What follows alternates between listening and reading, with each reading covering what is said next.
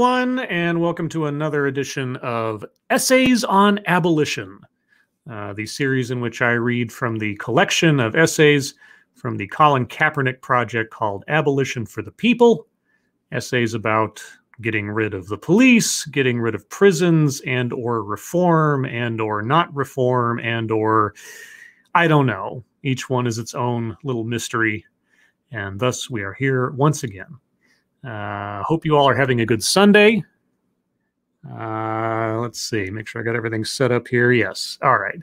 Yes. Just thought I'd do another one of these, as I have done on Sundays past, because I'm always curious, and I was thinking about this before the stream. I don't trust when people give me summaries of things that I should look at as important. The New York Times book reviewer or something says, here's 4 books that are the most important, et cetera, to pay attention to in this moment, yada, yada, yada. Like, why? I'd rather hear it directly from the source. I'd rather know what it is that's being said than just take it on faith that someone or something or some book or some theory is important. Because 9 times out of 10, as those of you who have followed my TEDx talks and everything else for some time now will know that when you actually hear it from the source, most times it doesn't sound like it makes a whole lot of sense. And yet we're told often and often and often that certain individuals are important or important speakers or minds on these issues. And always seems to be that the emperor has no clothes. So that's just what I was thinking about before today's broadcast. But before we get into the reading of today's article, just want to say hello to all of you who have decided to join me for this. Keeverdam, Luke Skywalker 2, God of Plague, said, catching up on some scribe vids while I'm waiting for this one. Boring work is good for listening. I saw that just before I went live. I am flattered that you or anyone takes the time to watch my videos in sequence or in bulk. I really appreciate that. Some Namdil Nation, hello. Adonis Bartolote. Okay, now I'm going to, for the sake of posterity, premiere the results of Adonis's work on the next TED Excellence because it's most relevant there. But I just want to say thank you to Adonis Bartolote for the effort that he put into making a little promo for TED Excellences. I will be using it here and there as things proceed, but definitely on the next TED Excellence, with full credit given in the description, I promise. So that's just a teaser for what will come up probably tomorrow, but we'll wait and see. So if you guys haven't already seen it, check out my Twitter. I just put it out there earlier, retweeted it. Thank you so much, Adonis. I really, again, once more, I'm flattered that you put that much time and effort into that. That's amazing. So thank you for that.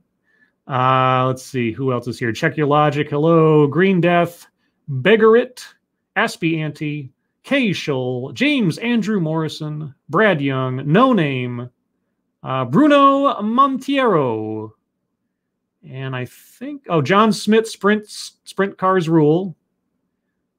And I think that's everybody right now. Jonathan Peterson, hello. All right, so let's get into the article. Link is in the description if you'd like to read it for yourself, with the warning that they have a limitation on non-subscribers and how many articles you can read per month. I've hit my limit for this month, so this might be the last essay on abolition for November. If I decide to do any more, I may just stop after this. I think I've run through the gamut of the ideas coming out of these essays, and I certainly haven't done them all. There's like 20 or 30 of them or something, and I've only done like 5 or 6. Thank you. This is Kyle. Hello, chat people and scribbles. Not to jinx, but I might be getting my first dog this upcoming Wednesday. I'm going to name it Sif. Aw, puppy dog. Well, congratulations. And not to jinx it, because, Jinx was the name of SDA's puppy. The puppy that I inadvertently named.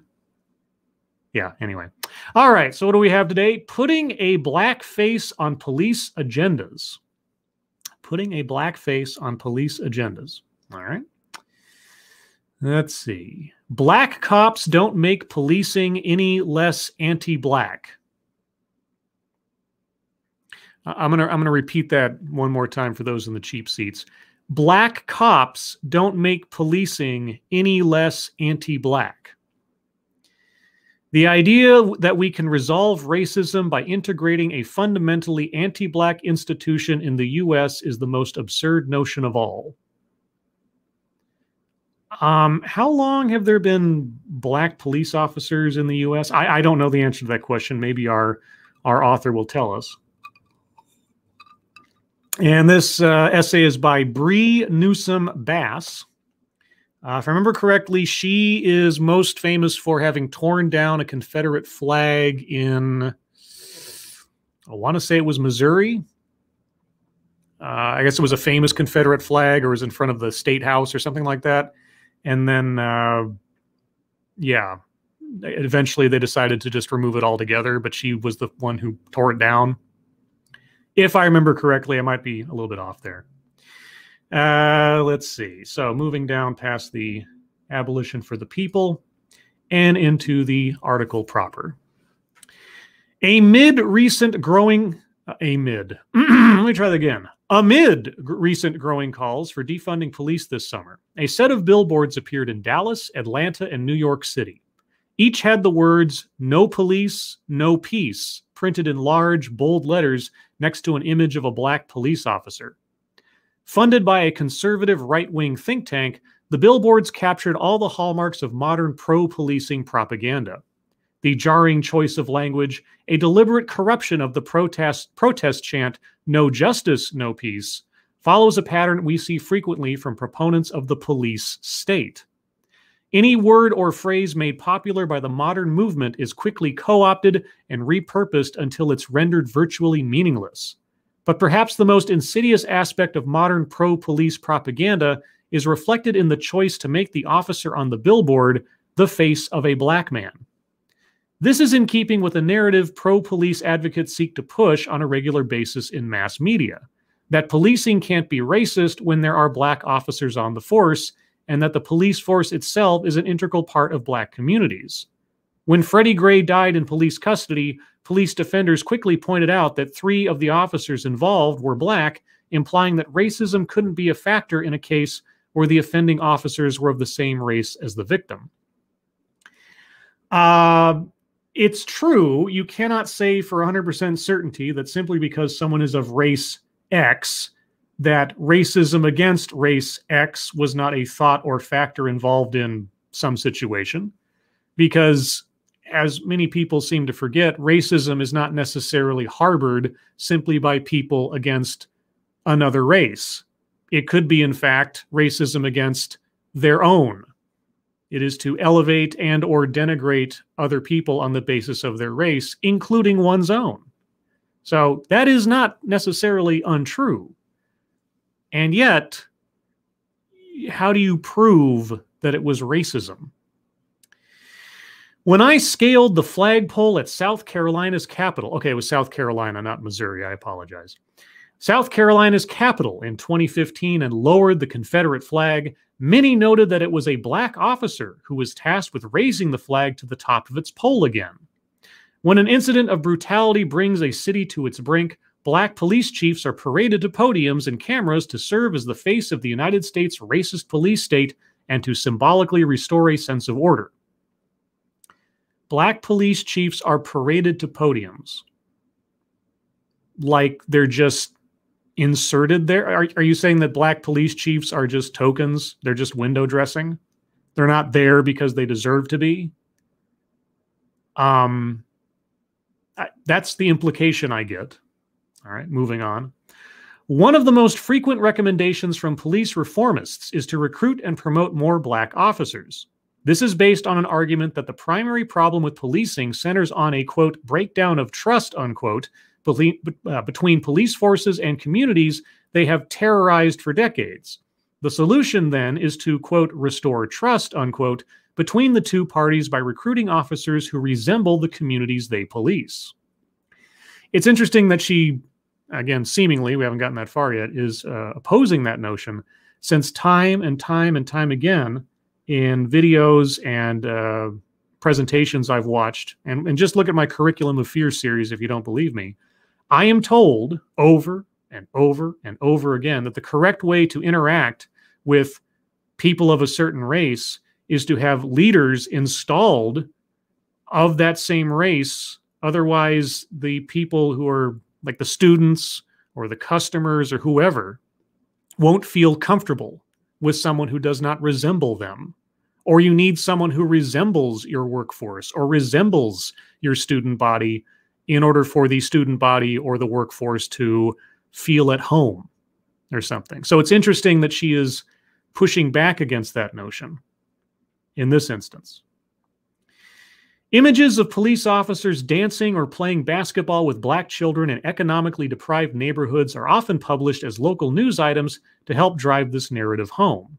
The idea gained traction in the aftermath of numerous urban rebellions in the 1960s and has seen a resurgence in the wake of the 2014 Ferguson uprising.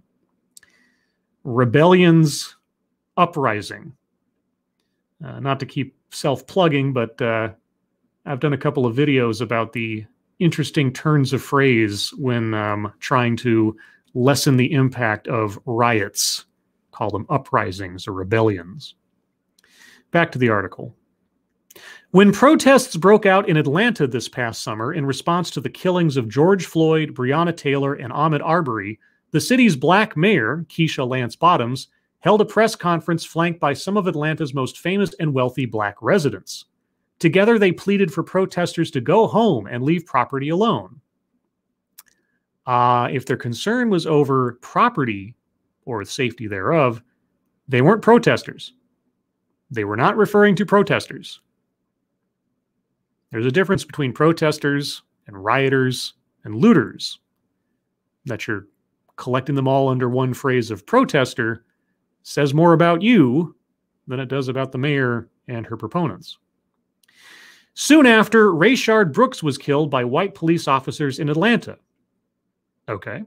The moment exposed a class divide that exists in cities all over the nation, a chasm between the image of black affluence promoted by black politicians and the black petite bourgeoisie, middle class, and the lived realities of the majority of black residents in those cities, many of whom still face disproportionate unemployment, displacement by rapid gentrification, and policies that cater to white corporate interests.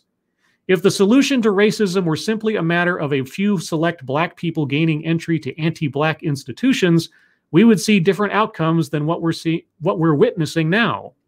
But the idea that we can resolve racism by integrating what is perhaps the most fundamentally anti-black institution in the US, its policing and prison industry, is the most absurd notion of all. Okay, so trying to respond to claims that the police are a bunch of white supremacist jackbooted thugs by having a diverse workforce amongst the police is not the answer. Okay. So what is the solution? I mean, obviously the end result or the end goal, I assume, is simply getting rid of police and getting rid of prisons, as we've seen and had quoted to us in almost nearly all of these essays. Will this be the first one to give us a alternative solution, even a bad alternative solution? I have my doubts. Part of the reason why calls to defund police have sent such shockwaves throughout the nation, prompting placement of pro-police billboards and pushback from figures of the black establishment, is because it cuts right to the heart of how structural racism operates in the United States. At a time when the black elite would prefer to measure progress by their own tokenized positions of power and symbolic gestures like murals, the push to defund police would require direct confrontation with how the white supremacist system has been organized since the end of chattel slavery, when the prisons replaced plantations as the primary tool of racial control. Actions that may have been widely seen as adequate responses to injustice just a couple of decades ago now ring hollow to many observers who see that black people continue to be killed by a system that remains largely unchanged. Okay, so black mayors, black police chiefs, black district attorneys, black law enforcement or black politicians in general, they're all tokenized symbolic gestures. Got it. Police forces represent some of the oldest white fraternal organizations in the United States. The rules of who is empowered to police and who is subject to policing are fundamental to the organization of the racial caste system. Even in the earliest days of integrating police forces, black officers were often told they couldn't arrest white people. The integration of police forces does nothing to alter their basic function as the primary enforcers of structural racism on a daily basis, and the presence of black officers only serves as an attempt to mask this fact. Okay, so all black police officers are not there of their own merit or volition. They are placed there for window dressing and public relations. Okay. Police forces in America began as slave patrols, and their primary function has always been to act in service of the white ownership class and its capitalist production. In one century, that meant policing and controlling enslaved black people, with the purview to use violence against free black people as well. In another, it involved cracking down on organized labor for the benefit of white capitalists. Receiving a badge and joining the force has been an entryway to white manhood for many European immigrants, providing them a sense of citizenship and superiority when they would have traditionally been part of the peasantry rather than the white owner class. Okay. That spirit of white fraternity remains deeply entrenched in the culture of policing and its unions today, regardless of this new wave of black police chiefs and media spokespeople. Police forces became unionized around the same time various other public employees sought collective bargaining rights. However, under capitalism, their role as maintainers of race property relations remains the same. The most fundamental rule of race established under the The most fundamental rule of race established under chattel slavery was that black people were the equivalent of white property, if not counted as less than property. This relationship between race and property is the most overt during periods of open rebellion against the police state, where officers are deployed to use lethal force in the interest of protecting inanimate property. Protecting inanimate property, okay? We see swifter and harsher punishments handed out to those who vandalize police cars than to police who assault and kill black people. Aha. This is a major reason why the press conference in Atlanta with T.I. and Killer Mike struck people as classist and out of touch with the majority of black experience. I did not see or know what the press conference in Atlanta with T.I. and Killer Mike was, so I don't know how to reference that, but okay. This same pattern extends throughout the carceral state. Roughly a quarter of all bailiffs, correctional officers, and jailers are black, yet there's no indication that diversifying the staff of a racist institution results in less violence and death for those who are held within it. That's because the institution continues to operate as designed. It is not broken, as reformists are fond of saying. The fallacy is in believing the function of police and prisons is to mete out punishment and justice in an equitable manner, and not to first and foremost serve as a means of maintaining the race, gender, and class hierarchy of an oppressive society. Right, so there are no white men in prison. There are no black judges. There are no black police chiefs. There are no black correctional officers. Oh, sorry, no, wait. There are, except they're all tokens. They're all window dressing. They're not there because they want to be, because they worked to be, because they earned it. No, they're there, they're placed there, they're inserted simply to act as public relations. That's the only reason that they're there. Yes, let's reduce everybody down to nothing because of their skin color. You notice what's happening here? If you see a black judge, we saw this in one of the, I think actually just the previous essay. If you see a black judge or you see a black prosecutor, they are being allowed to run the house, as our last author put it. And our author here is telling us that if you see a black person in any capacity of law enforcement, they're not really there because they want to be, because they worked to be. They're there only because they're black. put there because they were black, positioned there because they were black. Nothing about them as individuals, their personal efforts, their personal beliefs, anything else matter. They're just tokens because of their skin color, is what our author is telling us. Okay. Believing that the system is broken rather than functioning exactly as intended requires a certain adherence to white supremacist and anti-black beliefs. I'm going to read that one again. Believing that the system is broken rather than functioning exactly as intended requires a certain adherence to white supremacist and anti-black beliefs. Okay. One has to ignore the rampant amount of violence, fraud, and theft being committed by some of the most powerful figures in society with little to no legal consequence, while massive amounts of resources are devoted to the hyper-policing of the poor for infractions as minor as trespassing, shoplifting, and turnstile jumping at subway stations. Well, that was very specific. The Trump era has provided some of the starkest examples of this dynamic. The most powerful person in the nation and his associates have been able to break the law and violate the Constitution, including documented crimes against humanity, in full view of the public while he proclaims himself the upholder of law and order. Wealthy celebrities involved in the college admissions bribery scandal have gotten away with a slap on the wrist for orchestrating a multi-million-dollar scheme while a dozen NYPD officers surrounded a black teenager, guns drawn, for the crime of failing to pay $2.75 for a subway ride. Okay, now that story I'm not familiar with.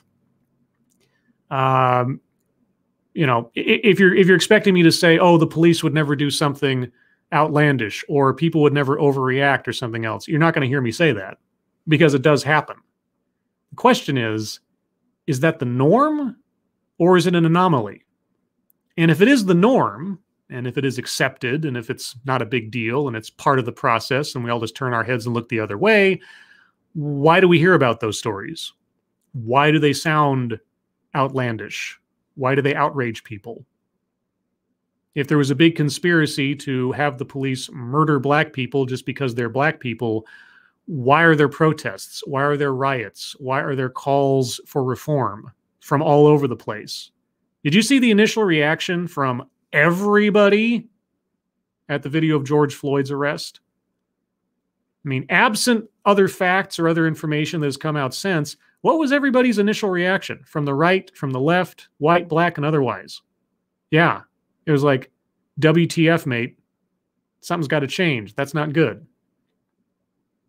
If our entire society was based around this, and this was our intended purpose for our police force, why do we get ticked off when somebody gets gunned down who didn't need to be? Tell me why. Moving on. The propaganda that depicts this type of policing as being essential to public safety and order is fundamentally classist and anti-black. It traces its roots to the black codes that were passed immediately after the Civil War to control the movements of newly freed black people. Yes, I'm sure all modern police forces in their training go back to the black codes after the Civil War in educating its officers. I'm pretty sure that's part of the curriculum. And by the way, guys, thank you for joining the police force. Now let me tell you about some laws and policies that were in existence back in 1860 and 1865 that you're going to follow now. And they're not actually on the books in law now, but you're going to follow them because they used to exist. Right. It relies on the racist assumption that black people would run amok and pose a threat to the larger society if not kept under the constant surveillance of a police force that has authority to kill them if deemed necessary and with virtual impunity.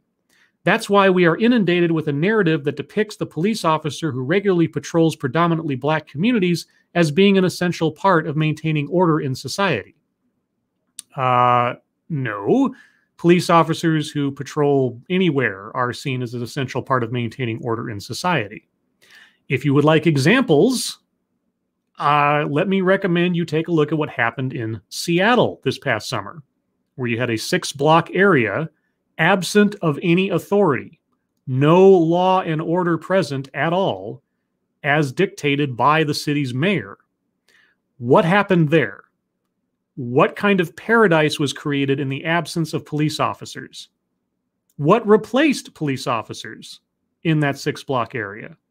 And what did those people do without any oversight and with authority that they granted themselves? Might I ask? One of the primary talking points against calls to defund and abolish police is that Black communities would have no way to maintain peace and order, and that a state of chaos would ensue. In wealthier neighborhoods, if an officer is present at all, they're most likely positioned by a gate at the top of the neighborhood to monitor who enters. Meanwhile, the officer assigned to the predominantly Black community is there to keep a watchful eye on the residents themselves and to ensure that they are contained in their designated place within the larger city or town. Really? That's what police officers do in predominantly Black communities. They're, what, penning them in? You're not allowed to cross this line without the correct skin color? Sounds interesting.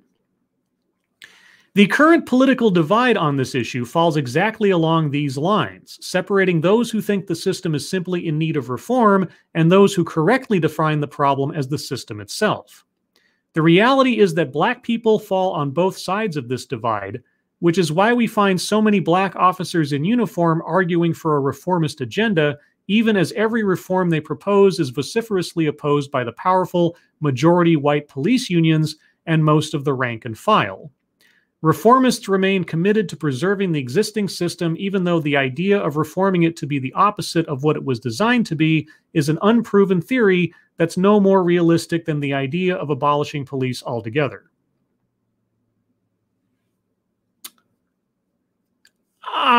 Okay. And again, what is your recommendation in the alternative? Abolish, defund, remove. Okay.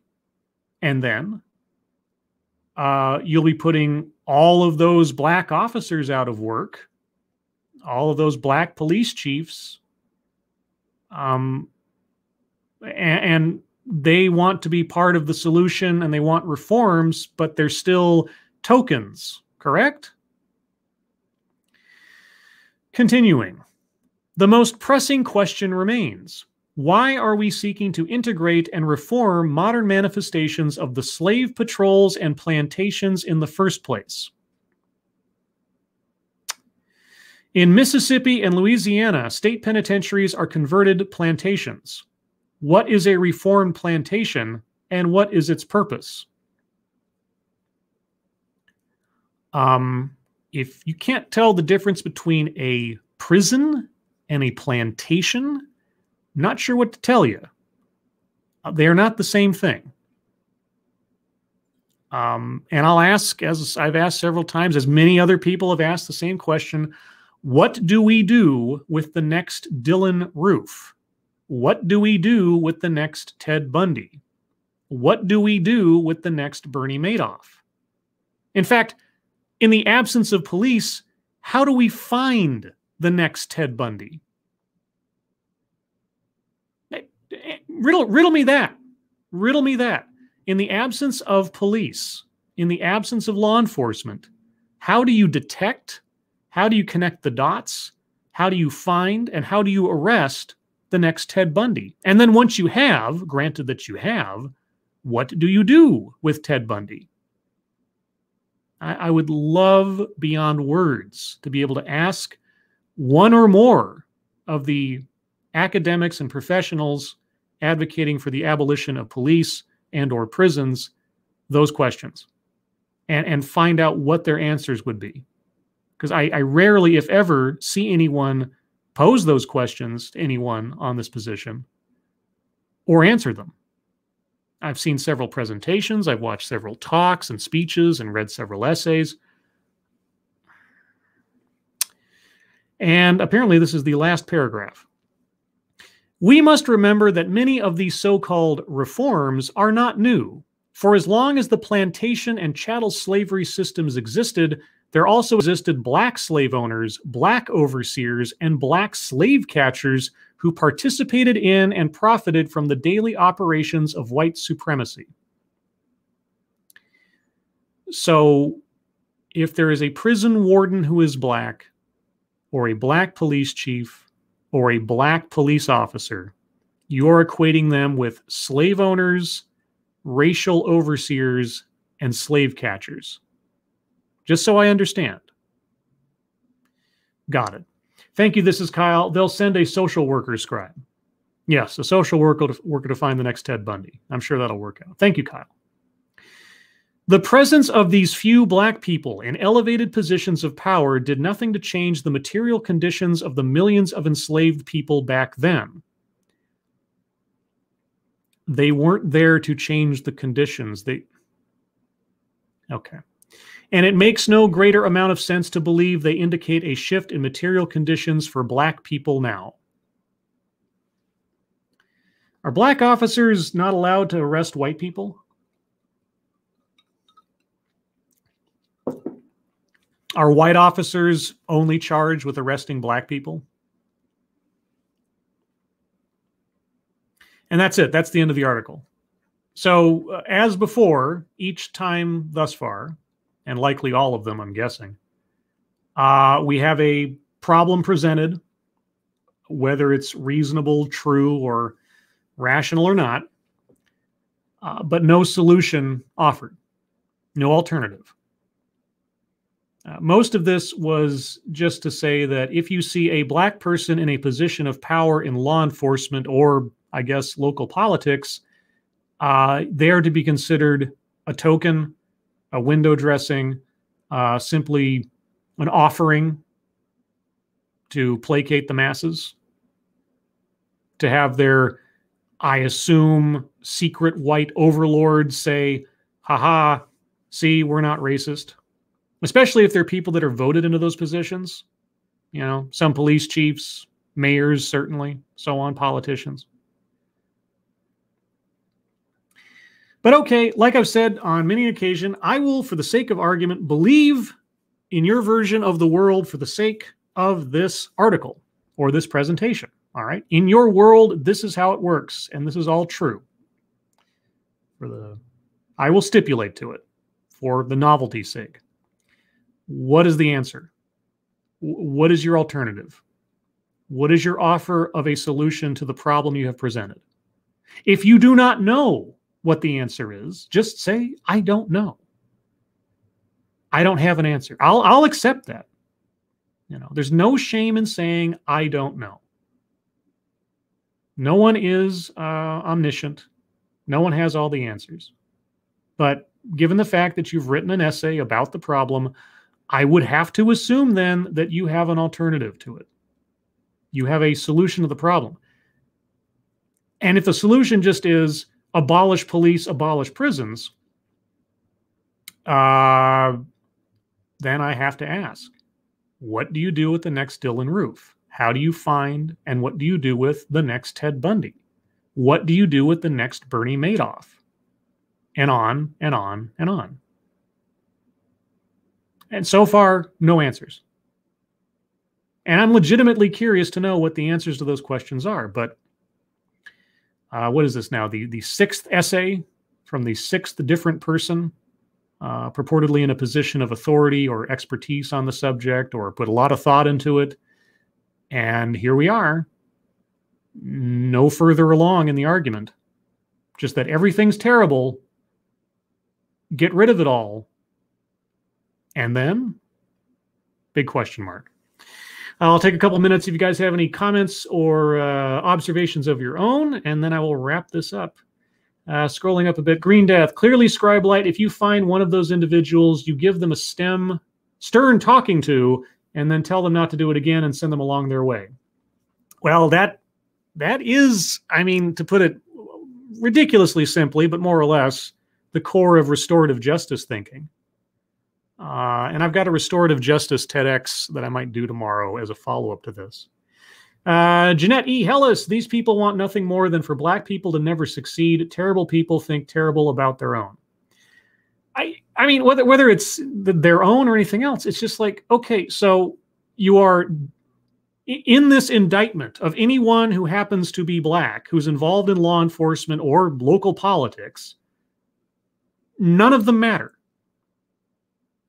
They do not matter. They are functionaries. They are just tokens. They are window dressing. They're just there to make people think that things aren't racist. Their individual merits, their individual efforts, their struggles, their professional behavior, anything else about them is irrelevant. We're going to whittle them down to nothing more than their skin color and then dismiss them because of their association professionally. Right? There's a whole demographic of individuals in law enforcement or lawmaking that are irrelevant, voided, dismissed, simply because of their skin color. We're to ignore them, or to look down on them, I guess, according to our author. So I'd be curious to know what would happen if somebody offered our author a position of power in government. Should we dismiss her? Should we veto her relevance? Should we just ignore her if she were to be in a position of such power? I wonder what she would say to that if that were the case. Thank you, formerly Rod Line. They are doing the same thing in K through 12 with education. There are abolitionist teachers that want to tear the school system down. Oh, I am well aware. I am well aware. One more self-promotion. I have a playlist, if you do not know, on my channel called Curriculum of Fear, where I've taken a look at many, many, many educators telling us about their intentions or their beliefs about education today. And from the first video in that series to the most recent, since the first video is now what, like 4 years old, thereabouts? It's scary how many things that used to be on the fringe are now commonplace in promotional videos from professional institutions. Like the first video I did in that series was just somebody put up a little web camera at the back of a classroom, filming teachers talking amongst themselves. And the most recent videos in that series, in that playlist, are professionally constructed promotional videos from like the National Association of Independent Schools or colleges and things like that. It is interesting and scary how things proceed and how quickly they evolve into basic policy from being something they talked about in classrooms behind closed doors for the most part. Let's see. Going back to the chat real quick. Nobody, not me. This is an empty rant. I know. Sorry. I apologize. James Andrew Morrison. Vigilantism is great in a comic. In reality, it leads to might makes right. Yeah. Like I say, look at what happened in Seattle this summer. Look what happened with the CHOP security force. What were those guys?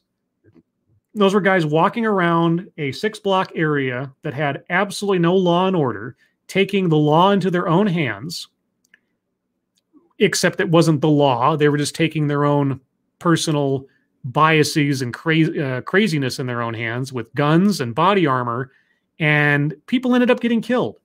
Teenagers getting killed for no reason. People being robbed, people being assaulted, people being threatened, because these guys purported to be some kind of police authority in a lawless territory. That's what you're going to get.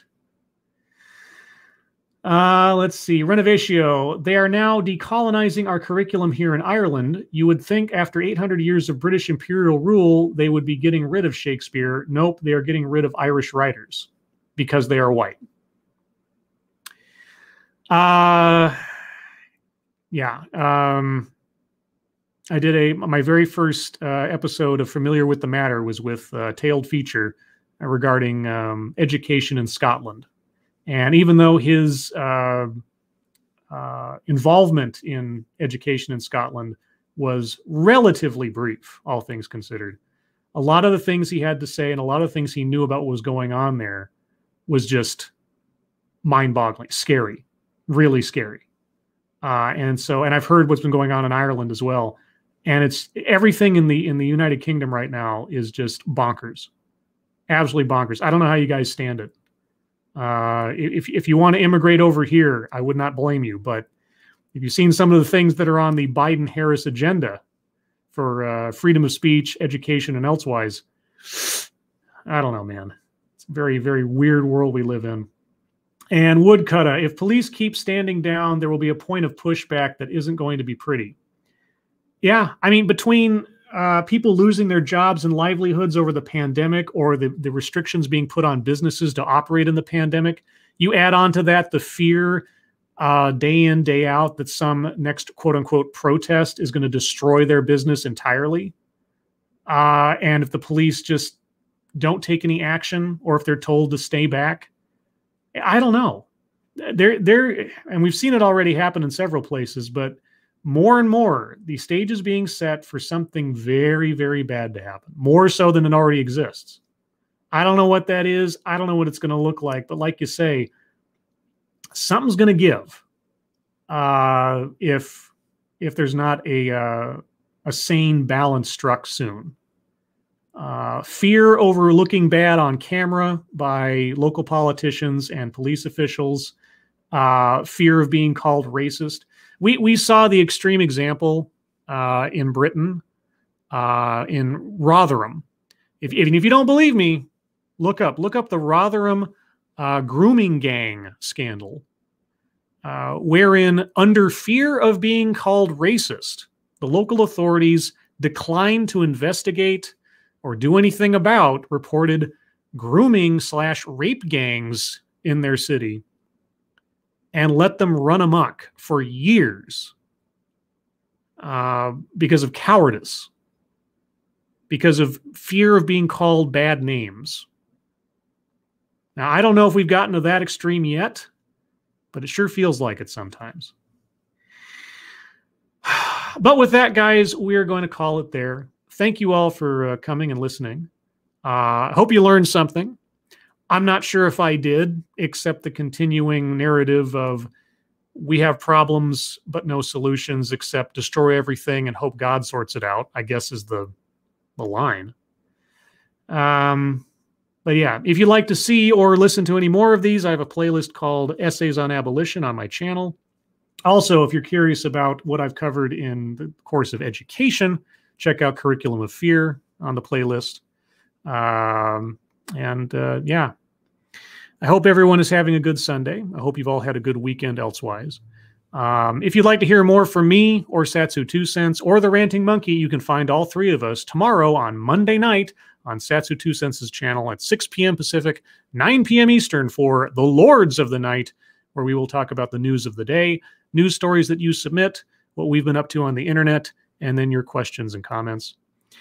Everyone, thank you for joining me. Thank you for your participation. Those of you that donated, thank you. Thank you so much for your generosity. I really do appreciate it. I hope you are all safe and well. If you're not well, please get well soon, and I'll see you on the next one. Take care. Bye-bye.